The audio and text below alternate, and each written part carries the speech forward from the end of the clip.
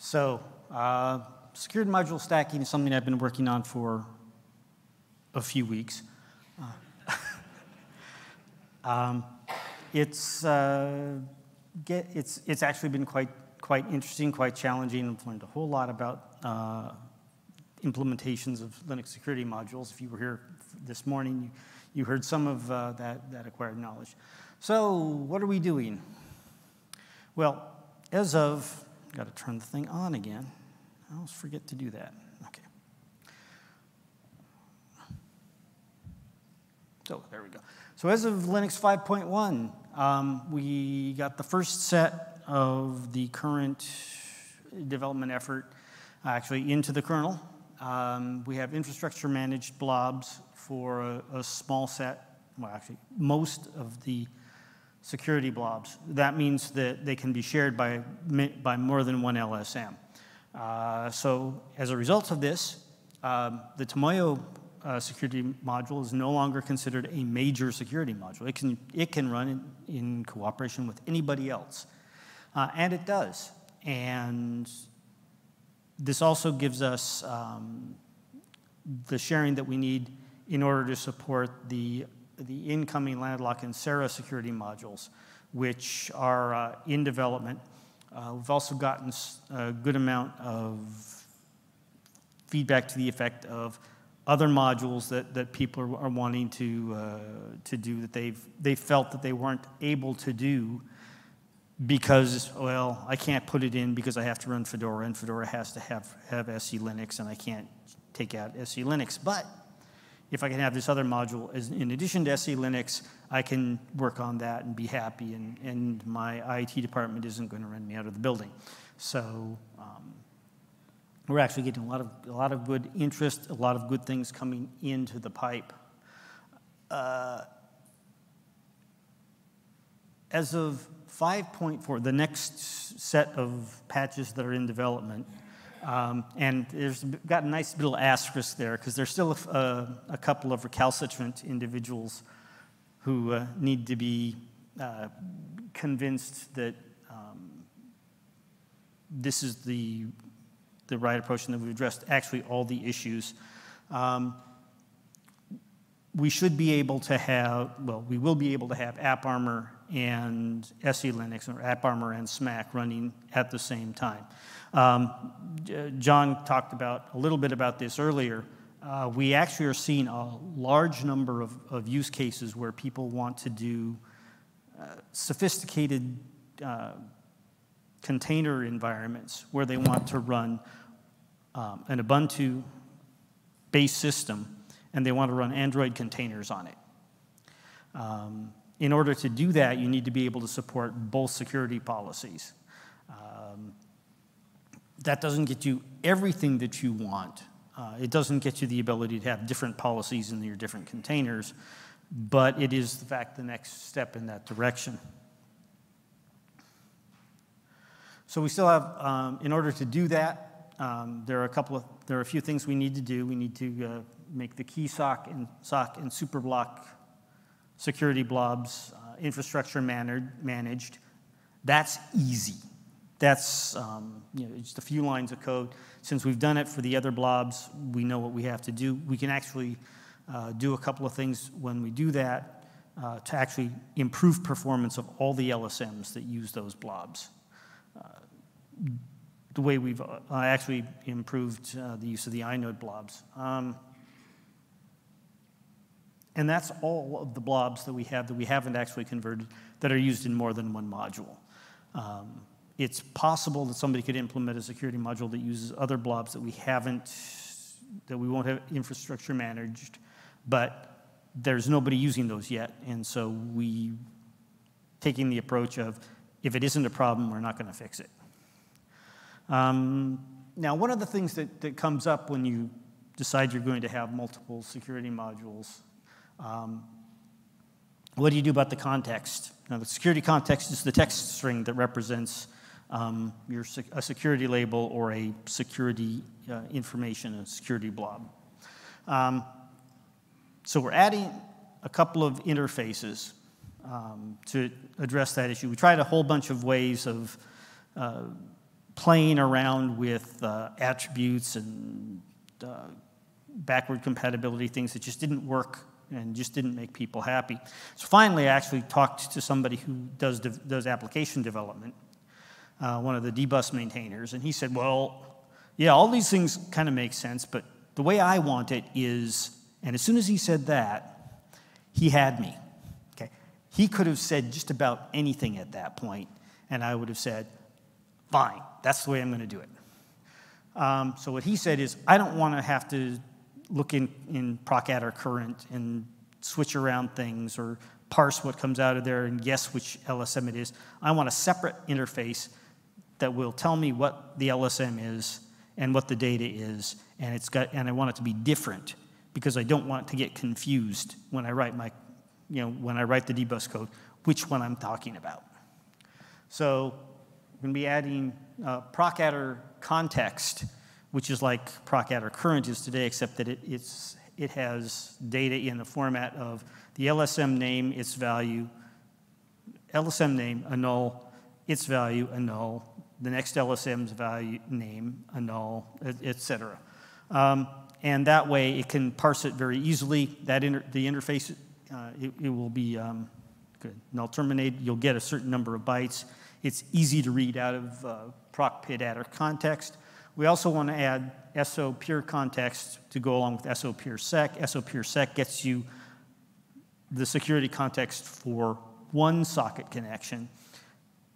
This will get you the same thing for all socket connections, rather than expecting people who are writing new code or code that's going to be cognizant of this to do anything fancy. Now, we also have a case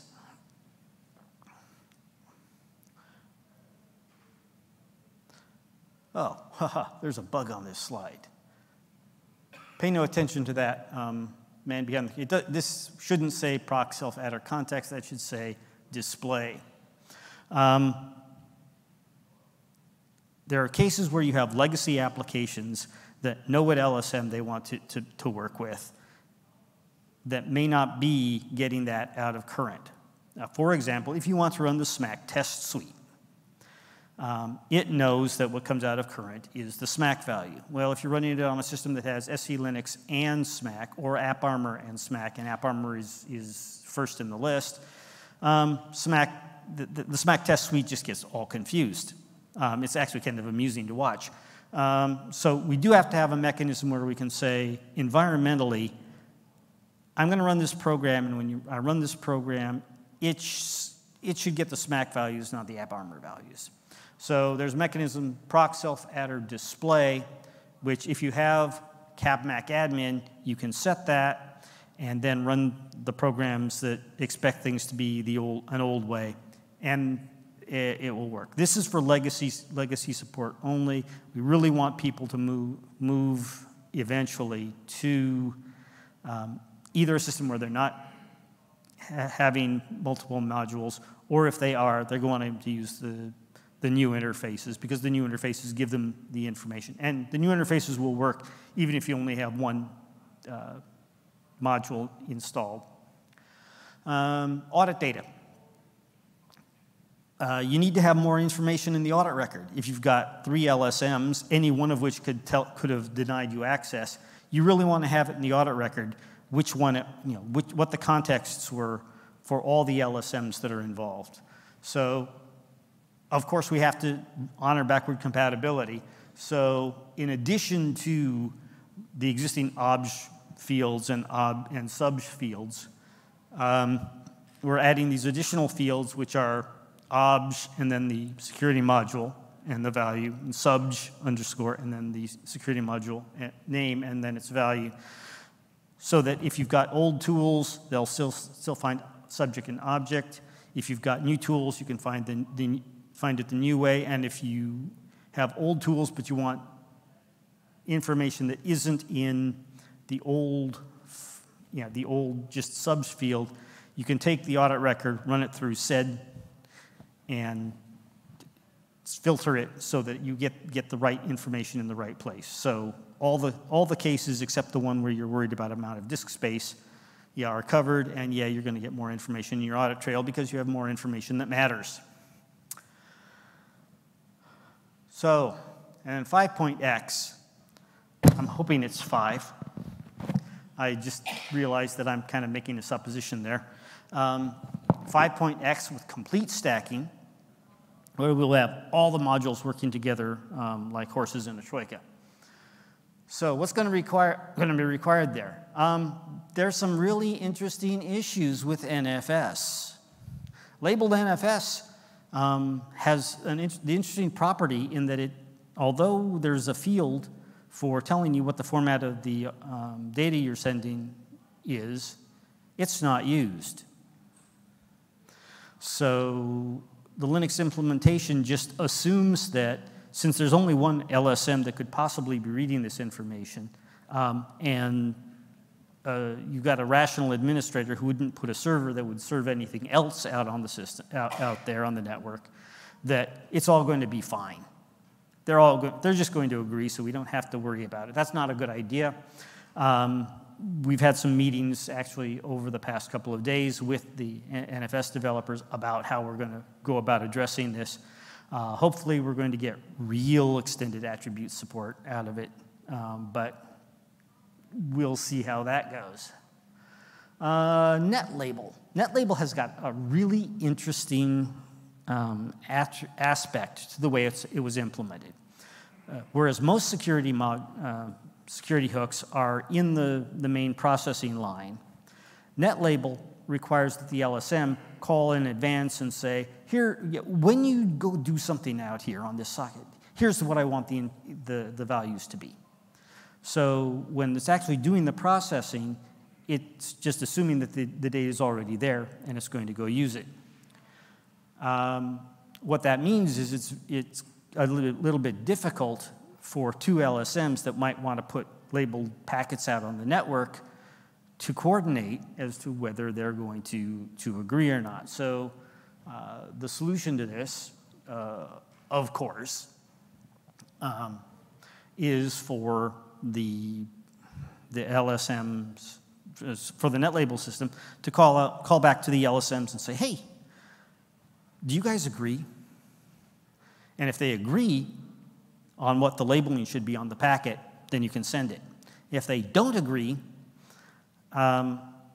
then it's got to get stopped because no, as a system here, we're not working out.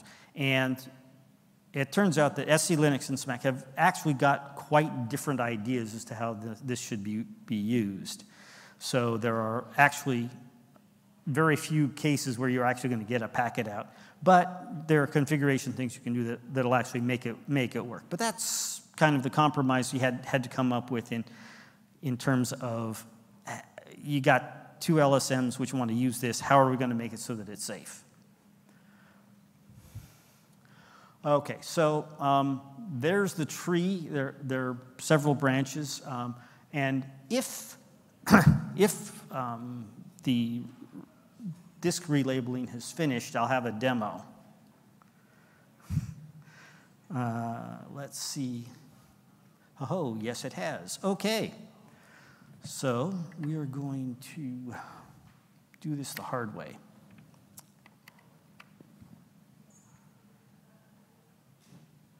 There we go. Now, why isn't it? Okay, that's not going to work. I'm not going to try to force it. Okay, it's not going to work. I'm just not going to force it.